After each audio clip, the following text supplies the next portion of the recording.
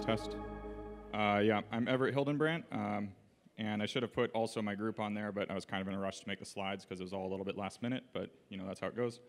And the original title was Overview and Progress Report, and then I decided yesterday that more kind of a K-by-example approach would go better here, so I figured I'll put that as a subtitle, but still leave the original one so I don't offend anyone or something, so we'll see.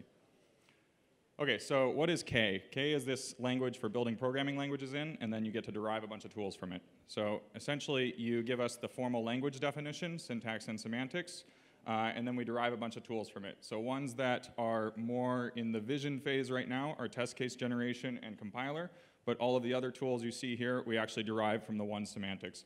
So that means that the tool that you're doing symbolic execution with, or model checking with, or deductive program verification, or you're executing the test set with, use all the same semantics. There's only one semantics that all of them are using. So there's no way for them to disagree on how the execution happens, which is important when you're trying to verify that programs have the properties you think they have. The K backend, I'm not really going to go into much depth on this, but the static logic we use for matching configurations is called matching logic. There's some ongoing work on showing that this is a generalization of separation logic and the polyotic modal logics and first order logic as well and stuff like that. So, well, when I say generalization, I really just mean like there's embeddings into it. And then also the dynamic logic is reachability logic, which is this language-independent dynamic logic for reasoning about transition systems. So go ahead and ask me or the other team members, you guys raise your hands, if you have any questions about these specific things, but I'm not really going to talk about that in this presentation. Instead, what I'm going to focus on is this K by example thing. So the organization we have on GitHub is this K framework organization. The KEVM repository is at EVM Semantics. And all of the semantics that we maintain are developed there. There are some semantics that other people maintain that aren't within our kind of organization. And then directly in this repository, we have this directory which has a bunch of toy languages you can kind of play with and get familiar with K. So that's a good place to start. Okay, so I'm going to dive right in, and basically this part of the presentation is just going to be a bunch of K. So I'm going to try to teach you guys K using an example that hopefully people are familiar with, which is EVM. So we're going to start off with some basic kind of functional style rules in K. Here we're declaring a function called chop. It takes in an integer, it produces an integer. So the type signature of this is int to int. We declare here that it's a function, and then we give the rule, we give it semantics using this rule keyword. So we say rule chop of some integer goes to the integer modulo POW256, where this is the built-in K modulus operator, and that only happens if it's either less than 0 or greater than POW256, which is 2 to the 256. Otherwise, it just goes to I if it's within those bounds right there. So you see that these cover all the cases. Some other operators we define. These are just a fraction of them for demonstrating. But for example, there's this plus word operator. And notice we can define the syntax right here to be infixed directly, so we can say actually something like 3 plus word 4 instead of having to say plus word of 3 and 4, for example. We declare that that's a function, and then we give semantics to it down here, just by calling the built-in plus int operator and then calling chop on top of it. Notice we also give semantics to division. This one has to be broken into 2 cases, where you're dividing by 0, where in EVM that's defined to be 0, and where you're not dividing by 0, in which case we just call chop on the normal division. Okay? And also feel free to ask any questions at any time. It's going to kind of ramp up in difficulty as we go, so it's better to ask earlier. Okay, so defining data structures in K. This is going to be a word stack for EVM, and we're going to define it as a simple cons list. So anyone in the functional programming languages will recognize this. This is just something that it's a hint to our SMT solver. But basically, we say that we have this dot word stack right here, which serves as the empty element of the cons list, and then you can also cons an integer onto a word stack, and that also produces a word stack. So this can be thought of as a singly linked list. And then here's, for example, word stack append. Given 2 word stacks, you can put plus plus in between them. That also produces a word stack, and then dot word stack append some word stack is just the word stack, and then some word appended to consed onto a word stack. Append a word stack is the word consed onto the appending of the tails. Okay, pretty simple functional programming like stuff. Okay, so then in K we have this thing called a configuration, which basically specifies the state of our system, and that lets us kind of tell K that there's a bunch of state sitting around that we don't want to have to mention all the time, but we want to be able to grab it anytime we do need to mention it. So here's just a fragment of the configuration. The actual configuration contains 60 plus cells.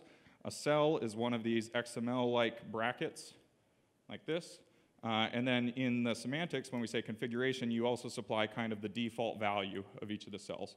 So this is telling us that in the K cell, the entire EVM program is loaded. That's what this $PGM, it's a special symbol, is loaded into the K cell at the beginning of execution. And then there's a sub-configuration called EVM that, for example, contains the VM execution state. So for example, it's the current executing program, which in the yellow paper is I_B, the current word stack, which is μs, the local memory μm, and the current gas available, which is μg. Okay? We don't just have the VM execution state, we also have the network state. So we have another sub-configuration. So what you saw above is where this ... is. This is the network state. We have a map of the active accounts. Essentially, that map just states whether it's an empty account or an actual non-existent account.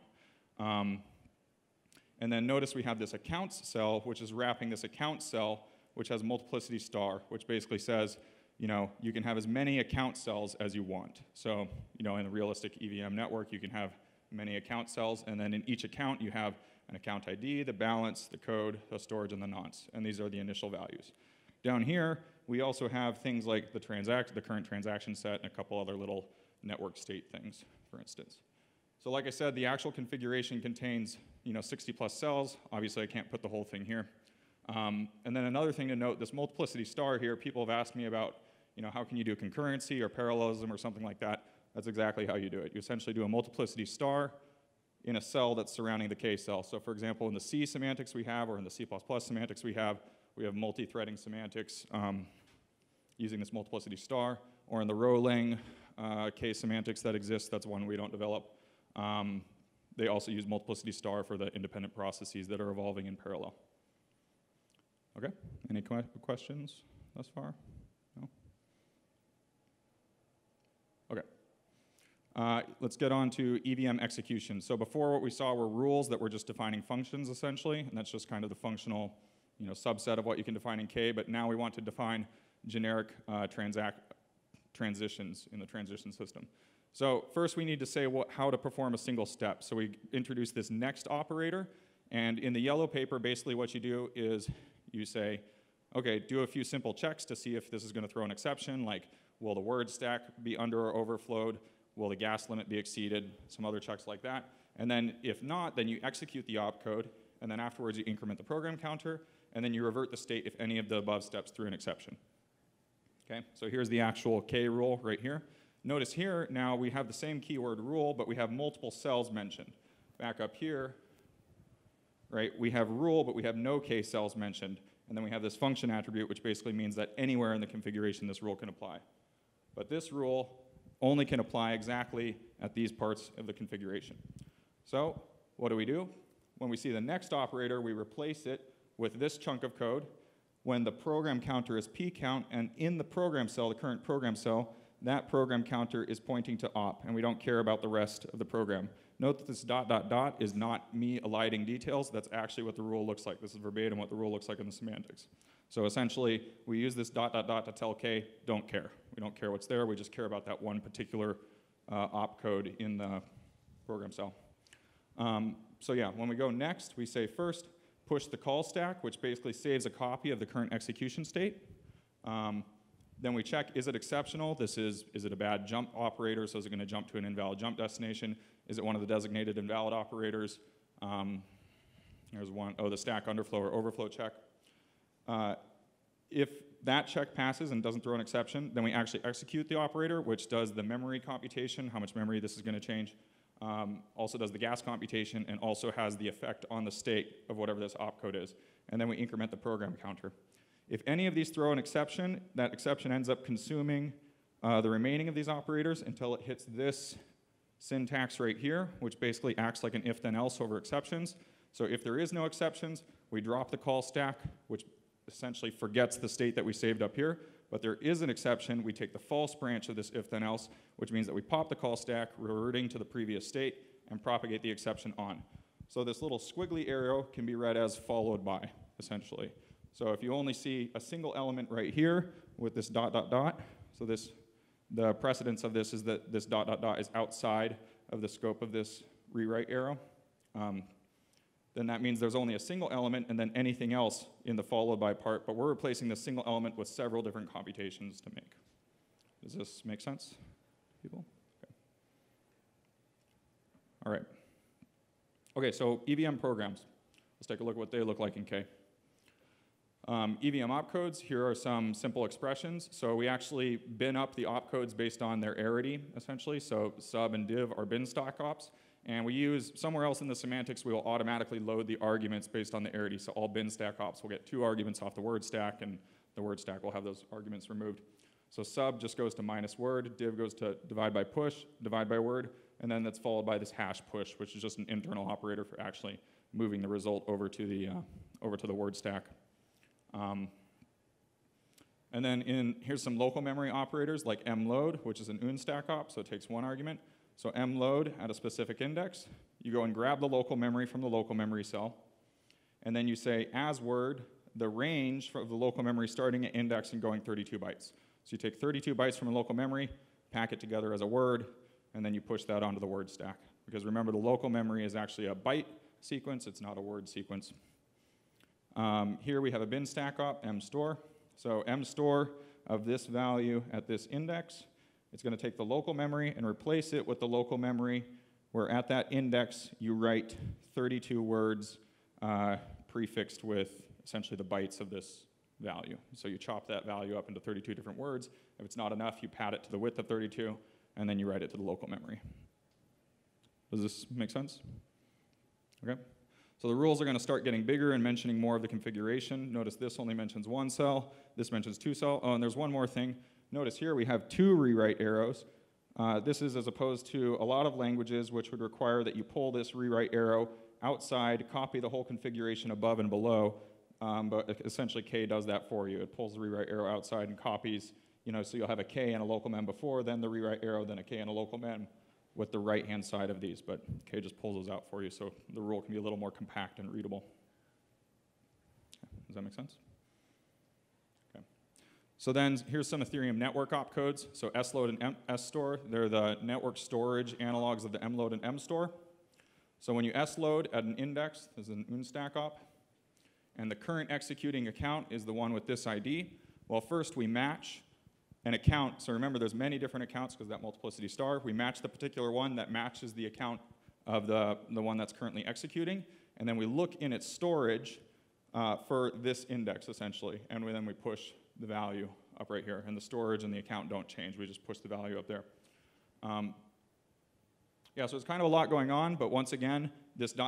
is not me eliding details. This is actually verbatim the K rule for this operator. So once again, K is kind of being our friend, allowing us to elide lots of details of the configuration that we don't need to mention for this particular rule.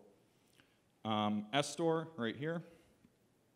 It has, once again, 2 transition arrows, one that's going on within the account and one that's going on in the K cell.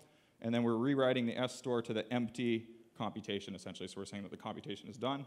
We once again match on the account ID, grab the account, take the storage, update the index in the storage with the value. And then there's this side condition here because there's a bunch of different semantics, whether the key is already in the storage or not in the storage, or it wasn't empty or it wasn't. Yeah? Why do you use different update operator for memory and for storage? For memory, you use colon equal. Here I'm seeing this arrow. So this arrow right here is actually map update, and it ships with K as a built-in from the prelude. This right here is actually specific to the EVM semantics because it has to write a whole word stack at a time. So it writes the first element and then the second element. So this desugars to a sequence of 32 of the map update operations. Does that make sense? I guess I could give it some nicer syntax, but that, I don't know, that was an early design decision and it's hard to change later. Yeah. Okay. Okay, so I just wanted to show an example of a bigger network opcode. So this is the call opcode. It's running off the edge of the screen here. But basically, we define a bunch of internal operators to help with the call opcode, and that's pretty straightforward to do. But then these internals can be reused for the delegate call opcode or probably for the static call as well. But I'm not sure. It was a while since I wrote this code. Okay, so gas calculation. I'm going to run through this super quick because it looks like I'm running low on time and I want to get to the verification part. The intrinsic gas calculation, we tried to mirror as much as possible the style of the yellow paper. So we have this function gas exec, which is parametric in the fee schedule that you are executing with. So you can specify different fee schedules. For example, I'll talk about that on the next slide. So given the schedule and the opcode, call the csstore gas function from the yellow paper essentially. And then this we're going to declare as a function, which means we're not allowed to depend on any part of the external configuration. So this gas exec operator is going to grab all the relevant parts of the state that csstore needs to calculate its value and give csstore those values as arguments. So the definition of csstore is right here. Once again, it's a function, takes 3 arguments, produces an int. And notice it doesn't depend on any part of the configuration. So you check, is the value not equal to 0? And the old one is not equal to 0, so this has to do with whether you're setting it or resetting it, essentially. And then these are different schedule constants, so they're parametric in the particular schedule. And then these are all sorts of other cost functions that we've implemented. These mirror exactly what goes on in the yellow paper. So really, you can read this instead of the yellow paper if you don't like reading the yellow paper. And it has a lot more explanatory text around it in our repository online. Here's how we implement the schedules. So we say that you can produce an integer if you have a schedule constant and then these brackets and a particular schedule. And then here are some examples of schedule constants, once again from the yellow paper, G0, G base, G very low. Here's a schedule, the default schedule. It sets G0 to 0, G base to 2. EIP 150 schedule, G balance gets changed to 400 over the schedule that come before that was like Homestead or something, I don't quite remember. So you just update, for each new schedule change, you just update these schedule constants for that particular schedule. So there's actually a command line flag you can give the semantics to tell it which schedule to execute with. Okay, so now I'm going to talk about a toy verification example, which is the sum to 1, sum to n example. I forgot to put what the actual spec is here, but it's basically that S is equal to n times n plus 1 over 2, just the classical, Euler's form. I think it was Euler's formula for sums, or maybe Euclid or something. You say enough names, you eventually get them all. So in no particular language, this is kind of the program that we're looking at, but in EVM, obviously, it looks a little uglier. So the proof claim, this is the main claim right here. I'm going to run through this really quickly, but basically we're saying they look like reachability, they look like the rules from the definition, and that's because they pretty much are the rules from the definition. And basically what it's going to do is it's going to start on the left-hand side of the rule. Notice we have a symbolic value here for the gas and symbolic word stack here. And it's going to symbolically execute using the inference system of reachability logic until it reaches a state that implies this right-hand side of the rule, essentially. So basically, we're saying, starting at any word stack, we get to the same word stack, but with the sum from 1 to n put on the top, and our counter gets to 0, and the gas consumed is exactly this amount. And then we have some preconditions basically stating that, like, n is greater than 0, there is an integer overflow, the size of the word stack is small enough that there won't be a stack overflow, and the gas consumed, the gas available is large enough. Basically, we first write down the spec up here, and then we try to prove it, and then the prover tells us in a not so intuitive way that it can't prove it, and then we say, oh, what are the preconditions we have to add? The reason I'm telling you that is because, so actually with the sum example, there's this loop. In traditional Hoare logic style things, you have to provide a loop invariant. We generalize that a little bit in reachability logic to the notion of a circularity. And this basically says, if you're starting at the loop head, you can reach the end of the program and calculate the correct remaining partial sum. So notice in a loop invariant, if you're familiar with those, you specify the behavior of a single iteration of loop. Here you specify the behavior from the beginning of the loop to the end of the program, which is often easier to specify than the behavior of a single iteration of the loop. So verifying ABI compliant contracts. Writing these specifications is actually really hard for ABI contracts because they're huge, right? So we've provided some helper functions like ABI call data and some other little ones, which will let you essentially actually pass in the name of the function you want to call or the typed arguments that you want to pass to that function, for example, instead of having to pass in the hex encoded byte string, for example.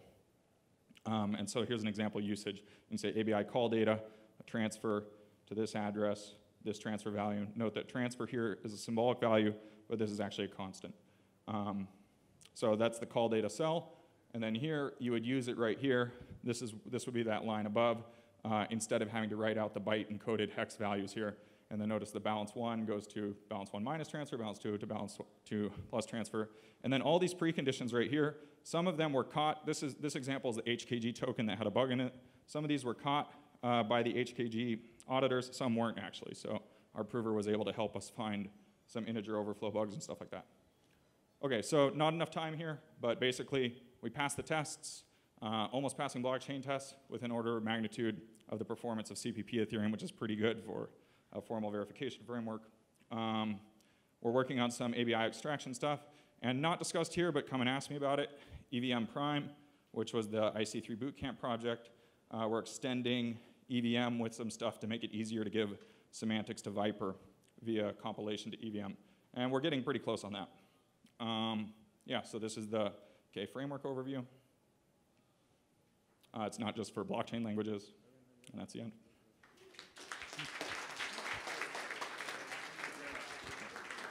Thanks, Everett.